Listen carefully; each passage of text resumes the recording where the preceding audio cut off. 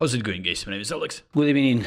And welcome to my comprehensive guide review of my team that I'm playing with the outright playstyle. So as you know, I'm using this guard Southgate manager. I just decided to buy him, not necessarily the best manager for outright playstyle, but regardless, good thing that I bought the pack and good thing that Konami is introducing featured players this season.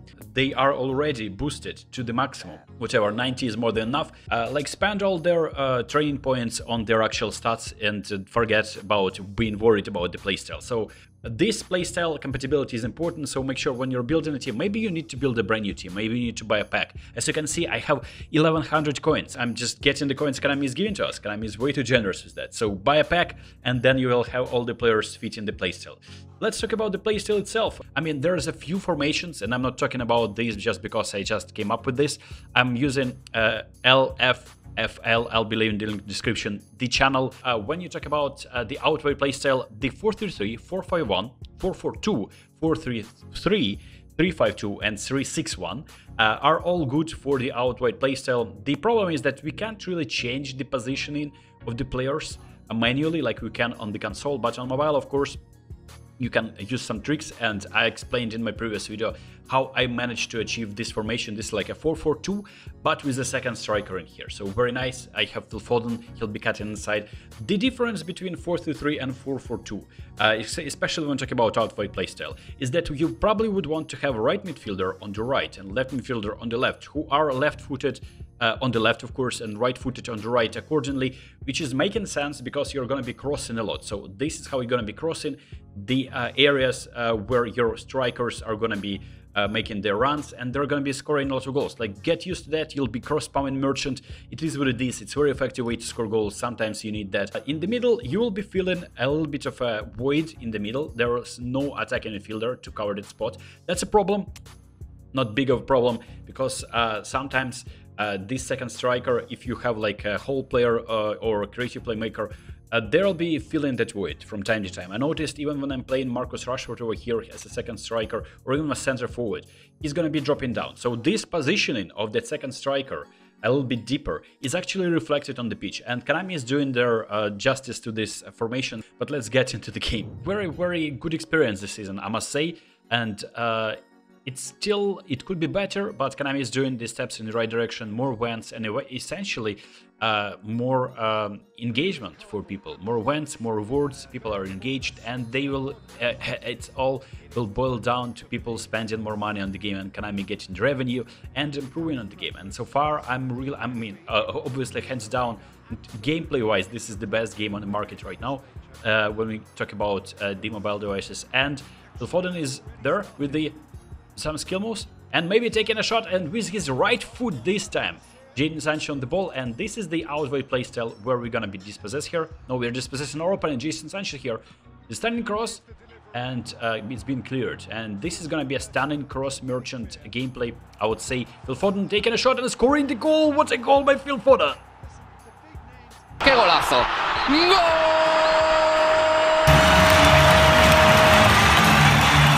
I didn't expect it. I decided to take a shot with Phil Foden. I didn't expect his finishing to be so good there. I just was like, you know what? I don't want to square it. I want to take a shot there. And it went in. And Jadon Sancho dispossessing my man. And what is this? Koke passing it. My man is on it. He's... Okay, so, I mean, Trent Alexander-Arnold defending well. It only can be in the game, right? We can switch it to Phil Foden, passing to Marcus Rashford, Rashford to Paul Scholes there.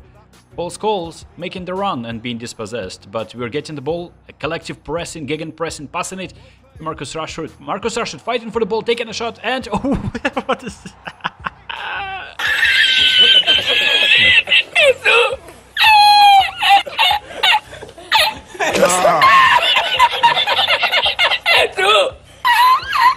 What was that? I mean, my man didn't even watch.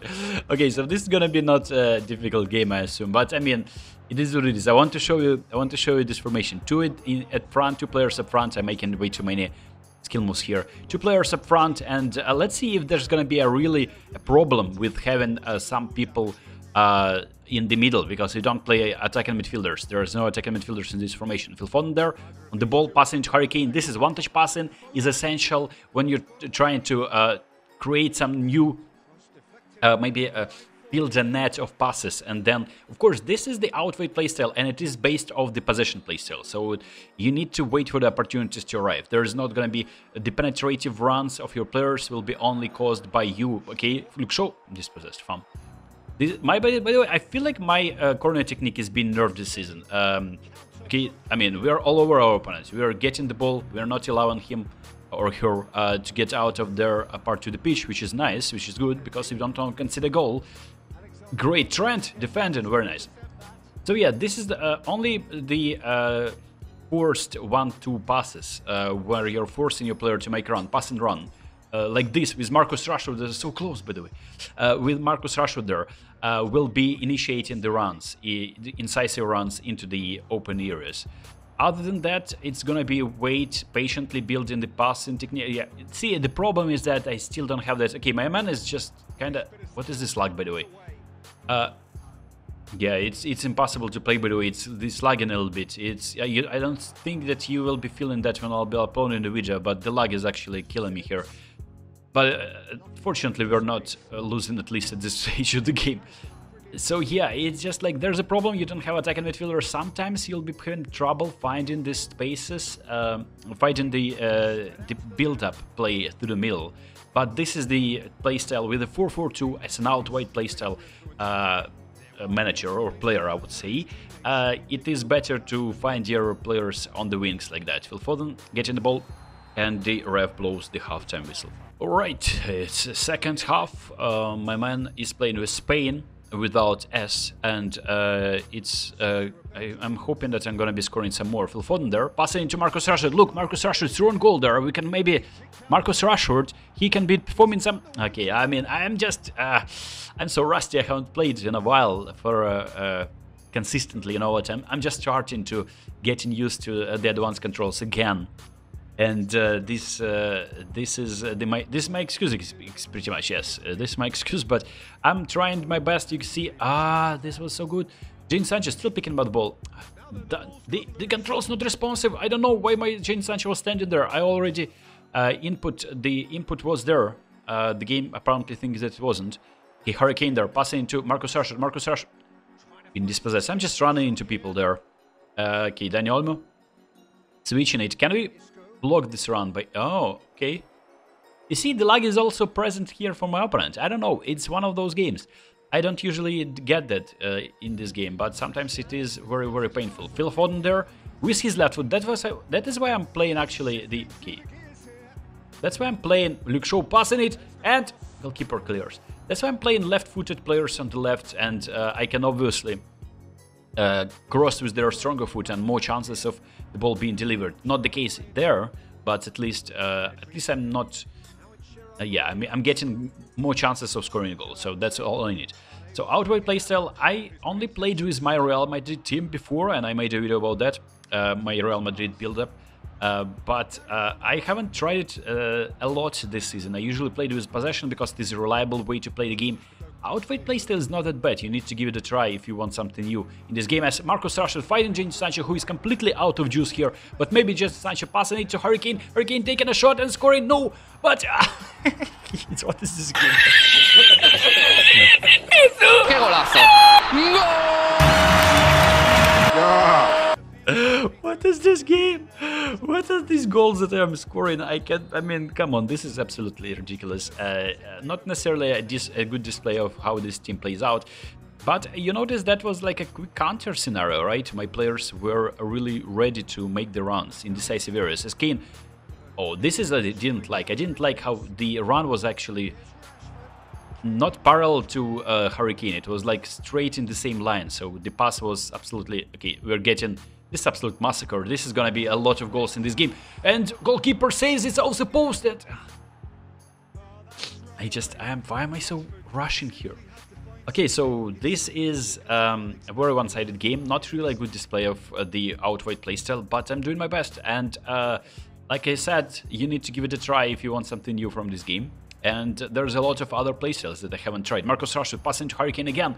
This one-touch passing, ping-pong football between your strikers is essential, I feel like. Without it, you're not really getting a lot of scoring opportunities. I mean, maybe you can, but I feel like this is very, very useful. When you need to score a goal, one-touch passing between your strikers, good to go. But you can also find a space like that by Trent Alexander-Arnold. A standing cross by Trent would be nice. Marcus Rashford taking a shot. Goalkeeper parries it. And Sergio Roberto clears it, but Phil Foden is there. We're gonna be performing double touch here. Yes, very nice. Phil Foden with double touch and taking a shot. And what is this clearance again? Wow. Oh, if Phil Foden was... This is why I'm so used to the playing inverted wingers. What a fun game, by the way. And we're clearing the challenge. Such a fun game, and this is why I'm used to playing with these inverted wingers. And if Phil Foden was right-footed, it would probably be going in. Regardless, a fun game, not really a good position. I mean, I will be trying to upload better videos, but it is what it is. I'm uploading the ones that I played. Hope you enjoyed this one, and I'll be seeing you very soon. Peace!